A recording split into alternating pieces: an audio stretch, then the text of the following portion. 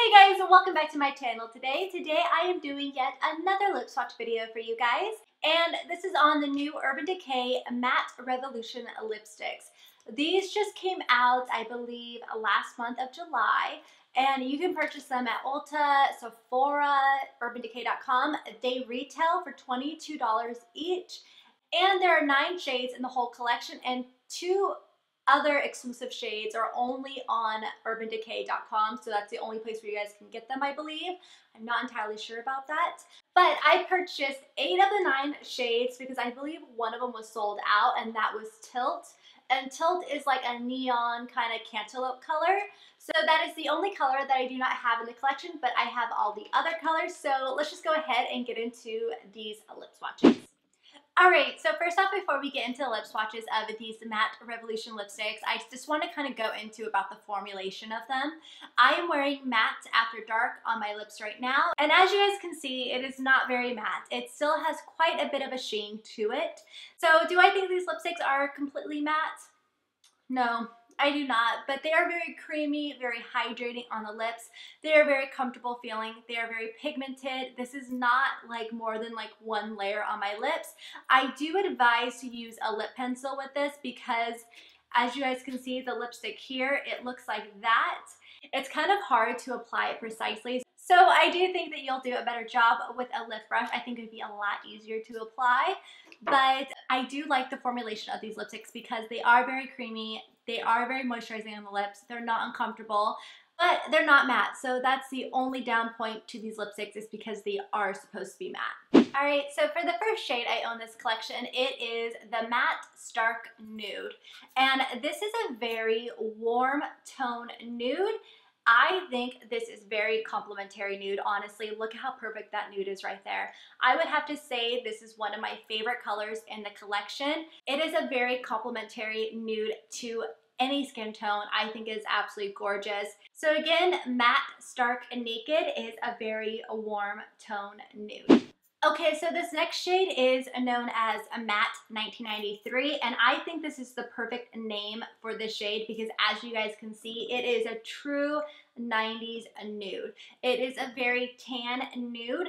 It definitely is a throwback to the 90s because it is a very bold, medium tan color. I definitely think this is gorgeous, and I think this is going to be a very popular color in the collection as well.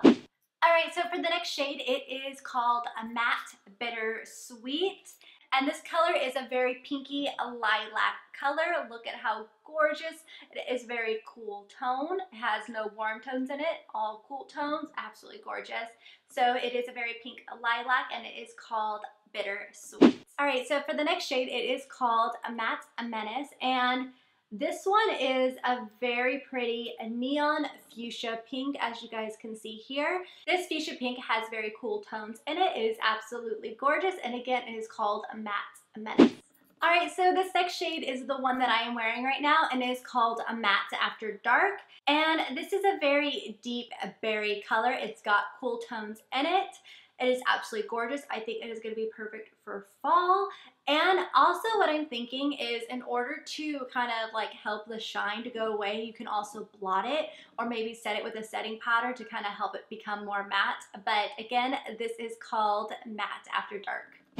Okay, so for our next shade, it is Matte Temper. And this shade is, ooh, it kind of reminds me of a tomato color, but it is a very kind of pretty red coral color, like a tomato coral color. It is absolutely gorgeous. It is definitely warm tone with an orange tint to it. I don't think I'm going to be able to rock this color, but it is definitely gorgeous. So the next shade is called Bad Blood. Got bad blood, you know. It's called Bad Blood, and this shade is a very bold, deep red. It definitely looks like it's got some warm and cool tones in it. It is a very pretty color. It is also very opaque. Alright, so for the last shade in this collection that I own, it is called Matte Blackmail.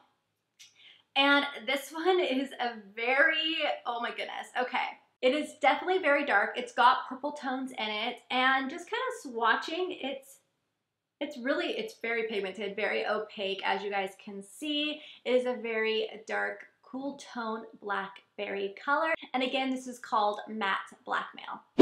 So those were all the lip swatches of the 8 Matte Revolution lipsticks that I own. Remember, there are 9 in this collection and I have 8 of them. I am missing Tilt, which is a very neon kind of corally color.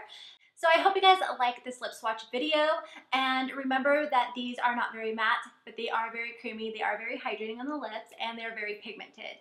So these also retail again for $22 at any Sephora or Ulta or Urban Decay online.